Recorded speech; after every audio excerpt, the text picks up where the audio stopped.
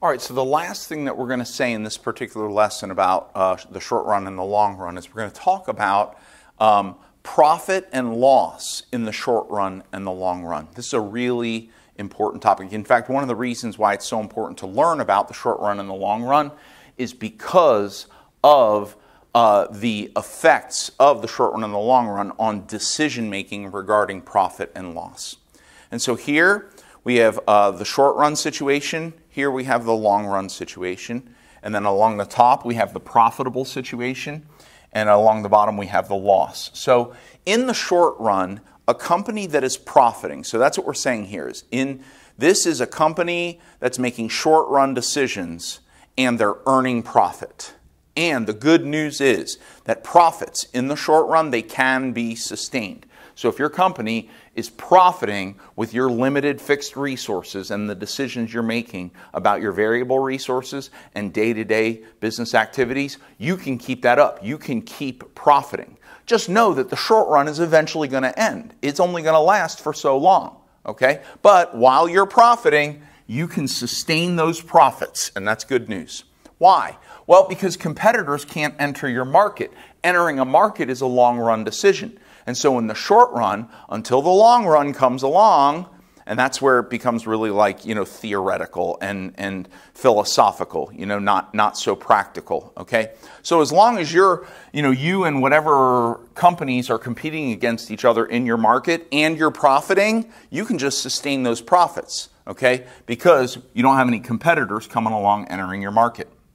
What about losses in the short run? Well, if your company is operating with its fixed resources, its limited fixed resources, and you're making your decisions about variable costs based on your fixed resources, but you're not profiting, you're earning a loss, those losses can be endured. You can keep working through them. That's okay. You can keep going in. You can keep doing business even though you're losing money. In fact, that's often how a lot of businesses, most businesses probably, start off, is they start off at a loss with limited fixed resources in the short run, but they have a plan for growing the business within their limited fixed costs so that they eventually get to a profitable situation. And then hopefully they can sustain those profits.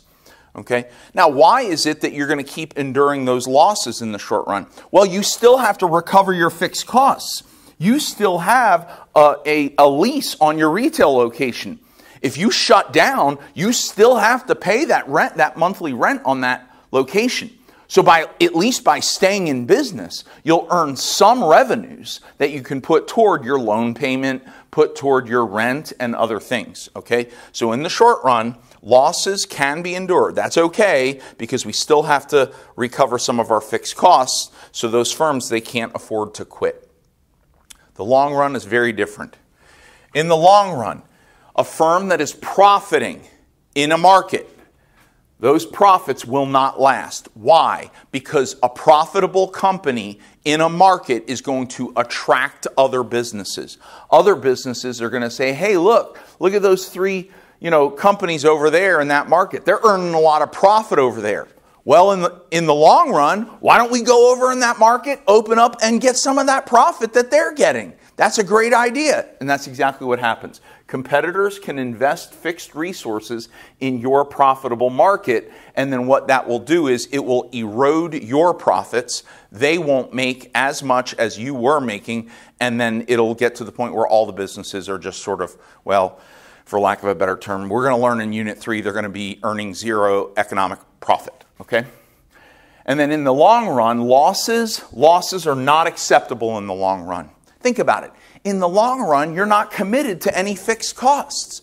You're not committed to any contracts. So why would you stick around and endure losses? You can just cut and leave.